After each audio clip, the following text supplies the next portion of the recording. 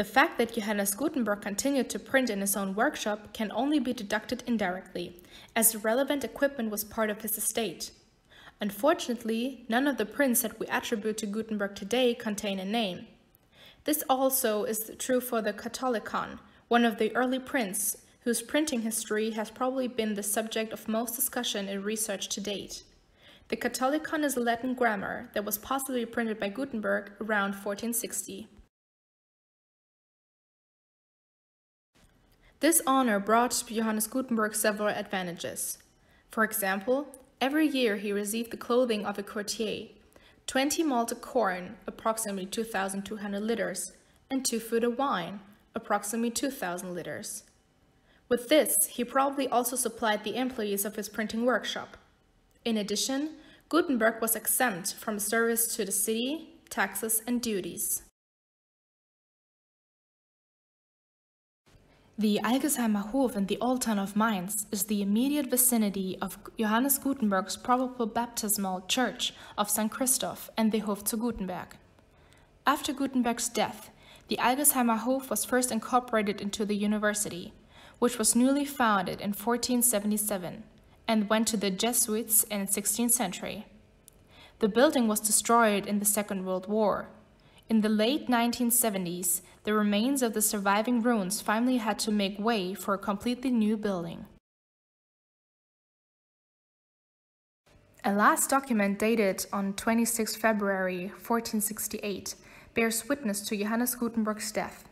In it, the Mainz humanist and lawyer Dr. Kümmert Humery confirms that a borrowed printing press was returned from his estate. We therefore know that Gutenberg probably died long before this date, by means at the beginning of the year 1468.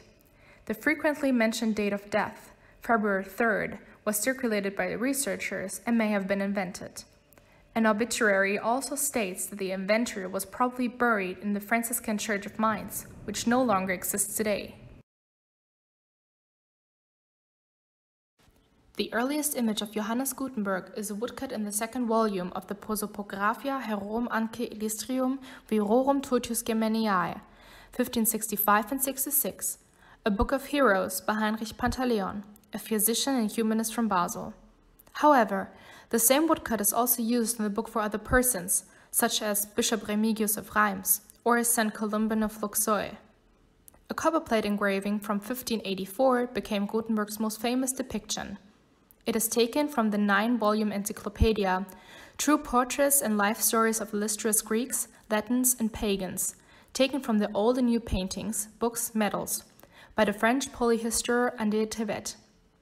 However, all portraits were painted after his death, so we do not know what he really looked like. With the opening of the World Museum of the Printing Arts on June 23, 1901, we, the International Gutenberg Society, were founded at the same time. This makes us one of the most traditional scientific societies in the city, which not only supports the Gutenberg Museum, but also promotes research into book and printing. With our work, we want to keep Gutenberg's legacy alive and hope that you enjoyed our series of pictures about the life of this great inventor.